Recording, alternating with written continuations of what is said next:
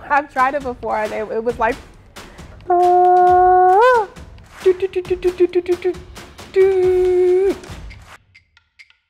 I've never tried papaya. dragon fruit. And I was really excited when I got here that you guys have lychee here. A different type of date. What if you've eaten all the fruits?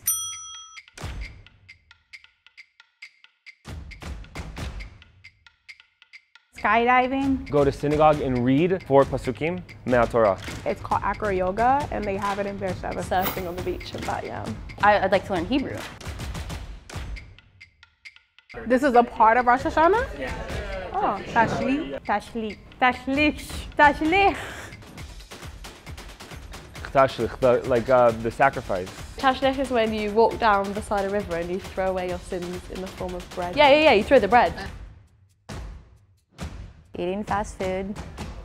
Spending time on my phone. My sister, no, I'm joking. I'd throw away homework and I'd throw away the heat, like the really intense heat. Past and the future, because all we really have is the present. Stress.